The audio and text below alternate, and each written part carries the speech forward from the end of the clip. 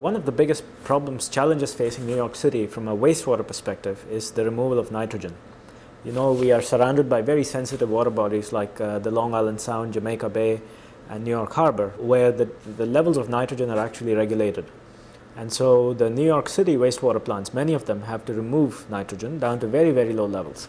And so where we come in is we work with the City of New York in designing, operating and optimizing biological wastewater treatment processes so as to remove the nitrogen, but do so in a very sustainable manner, in a cost-efficient manner and energy-efficient manner. Where we are, we have all sorts of tools to answer the most intricate questions, the most fundamental questions, but also very applied questions. My lab, we do a lot of fundamental work. We go down to the gene level and protein level mechanisms of nitrous oxide emissions. But at the same time, we have students who design these processes and actually see them being implemented at full scale. All these processes, all these technologies, we are able to inspect at the microbial level and thus optimize these processes.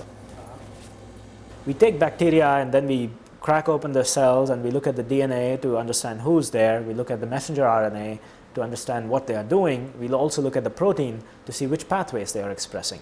Once we have a handle at these levels of information, this basically enables us to optimize the process. So we need really fundamental genetics, genomics, transcriptomics, proteomics information to design and optimize bioreactor level processes, and that's what we are engaged in. Until 2 years ago when we started the project, there was no single protocol that could help us to consistently measure these emissions. So that was one of the biggest challenges. But as with everything, we have overcome this. We wrote the first ever protocol for measuring nitrous oxide from wastewater treatment facilities. It was reviewed by the EPA, and this is the protocol which has been now implemented around the country. It all revolves around nitrogen removal.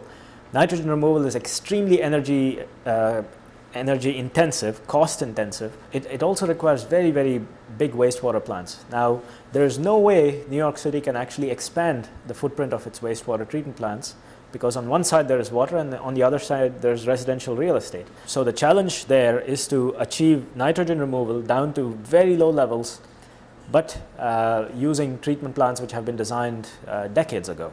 If you don't remove nitrogen, then we are basically going to result in a big dead zone in the Long Island Sound and Jamaica Bay, like what we have in the Gulf of Mexico, where there's almost a permanent dead zone. There's nothing, there are no fish, you cannot swim, you cannot, it cannot be used for recreational purposes.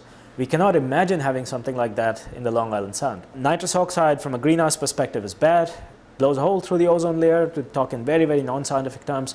But the other thing is, if you have nitrous oxide coming out of a wastewater plant, it is a direct signal that the wastewater treatment plant is not doing well. So from that perspective, we can use nitrous oxide as a very good signal of a process upset. The problem is not only nitrous oxide, it has to be looked at in terms of water quality as well. We cannot start penalizing wastewater treatment plants for emitting nitrous oxide, because if they were to stop doing that, then the water quality would take a big hit. So that's where sustainability comes in. We have to strike a balance. Treat water, but also manage your emissions.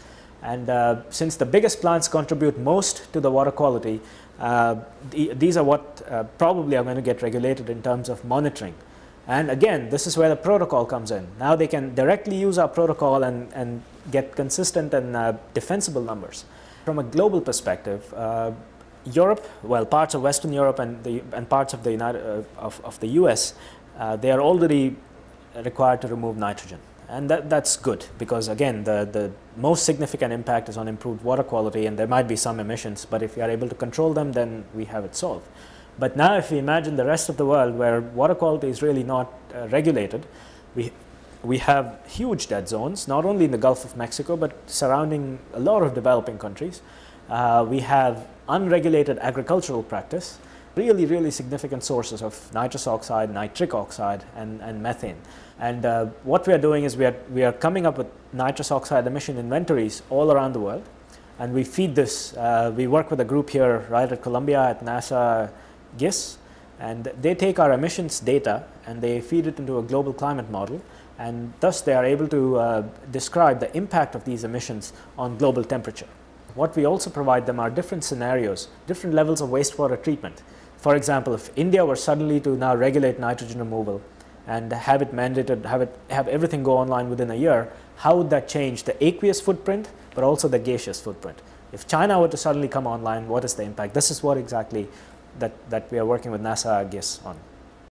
From a drinking water perspective, from a wastewater perspective, this is probably one of the most exciting times, even from a fundamental science perspective.